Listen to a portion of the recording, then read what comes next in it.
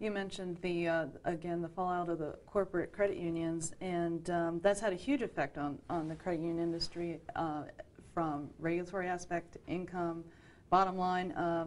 What scares you most about what is happening as a result of the corporate meltdown?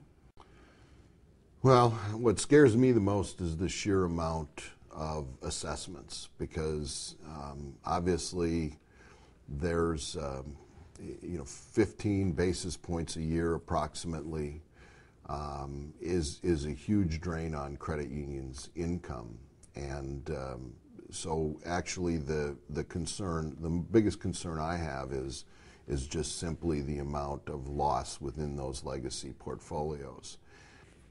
That's my number one concern. I think if I were a credit union CEO, especially a smaller credit union CEO, I would be concerned about processing and the like. Although the credit union system is one of its huge strengths is its ability to cooperate. And my sense is when we actually have the corporate rules established, CUNA Mutual stands ready to. In fact, I talked to Debbie Matz yesterday. I said we're ready to help in any way we can help. And I think the credit union system will come together and find a solution.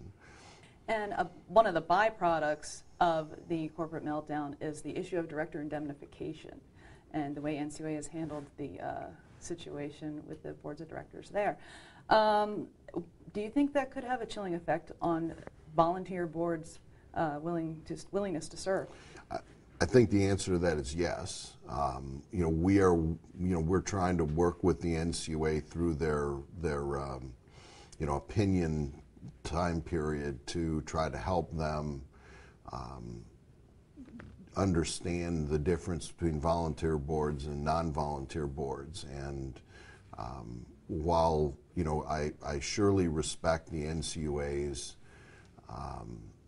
desire to ensure that the board members have fiduciary responsibilities. The agency has also put out a notice of proposed rulemaking regarding board member education requirements. What do you think should be included in minimum requirements, if at all? I don't think you need, quote, education requirements, because I think people get educated many different ways throughout their life. I think at a minimum, board members should understand financial institutions, should understand what the credit union stands for and how it delivers its products. I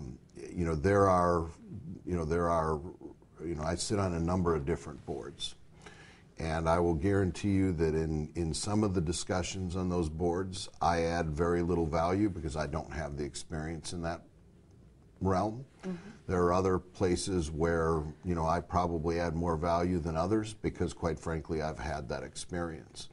So I think to necessarily put down a list of 10 items and, hey, you got to check the box of all 10 to be a board member kind of misses the point. I think a board needs to be diversified, but it needs to, members of a board, if you're going to have fiduciary responsibility, you've got to bring value and you have to understand the business that the credit union's in or the business that whatever company you're sitting on the board is in.